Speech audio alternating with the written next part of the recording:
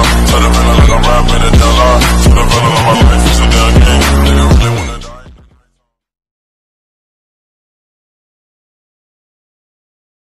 Hello guys, welcome back.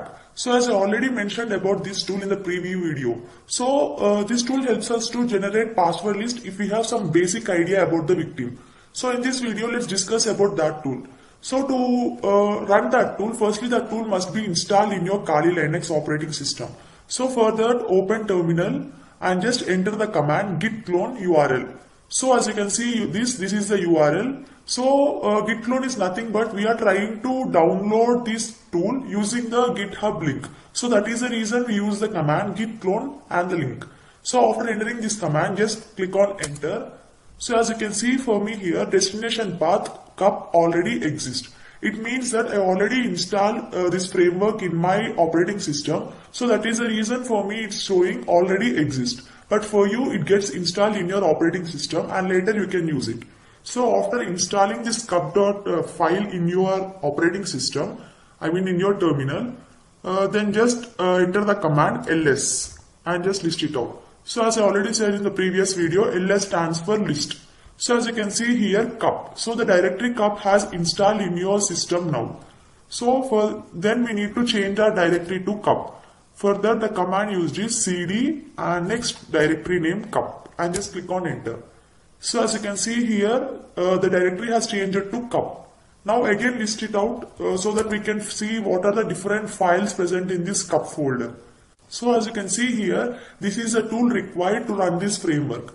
So for me it's green in color. It means that all the required permissions to run this tool are given to that tool. So for you also to appear this in green color, enter the command chmod +x cup.py.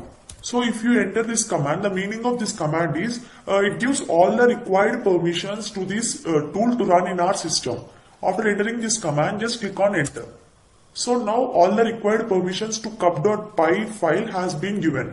So now again list it out. So now for you also this cup.py file will be in green color. It means all the required permissions are given to that file. So now the next task is we need to run this file. So to run that file, the command used is /cup cup.py and just click on enter. So as you can see here, cup.py file, tool has started. So cup stands for Common User Password Profiler. So there are many arguments here as you can see. So if you don't have any idea of how to use this tool, then if you enter h, then all the required arguments to run this tool will be shown to you. And next is I stands for interactive. Interactive questions for user passwords profiling. So this is the argument which we are going to use in this video to create a password list with some basic info about the user. So as such, there are many arguments here. Have a look at that. So now what is the thing we need to do is enter the command /cup.py and next -i and just click on enter. So as you can see here, the tool has started. Insert the information about the victim to make a dictionary. So we need to use some basic information about the victim so that it can make a password list out of that information.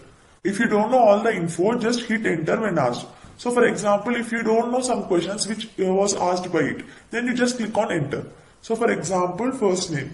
Let me give some random name. John. Surname. Let me give C. Nickname. Some bubbly. Date of birth. So you can give anything. For now I'm skipping. So partner's name, partner's nickname, partner's birthday. So I'm skipping all those things. You can, if you know the information about any particular victim, you can just enter all the details here. Child's name, child's nickname, child's birth date, pet's name, company name. And after completing this, do you want to add any keywords about the victim? So if you want to additionally add any other keywords like his car number, his bike number, or any other additional details which you think must be included in the password list, you can just enter them. For example, if I give Y, it means yes, then please enter the words separated by comma. That is hacker juice. So as such, you need to enter the words separated by commas. So this is how to create a password list with some basic info. If you want, you can add some words here related to the victim, or else you can just skip it. Do you want to add special characters at the end of the word? So generally many of them use some special characters like @ hash, dollars, so as such. So better to give yes to this command because it adds some special characters at the end of the words, and just hit on enter. Next, do you want to add some random numbers at the end of the words? Yes, obviously, and just click on enter. So lead mode and just simply click on enter. So as you can see, now making a dictionary, sorting list and removing duplicates, saving dictionary to john.txt and counting. So totally 20,900 words are created by the information I have given. As you can see here, I just gave some information. I skipped most of the questions, even though 20,900 words are generated. So if we give all the information, it generates lots of words, and those can be used for any brute force attack. So for example, if you want to see that words, what are those passwords? Just enter the command ls. And as you can see here, john.txt. Just enter the command cat john.txt, I mean the file name, and just click on enter. So as you can see here, these are the different passwords created by this tool. So as such, you can create a password of any user if you have some basic idea about him.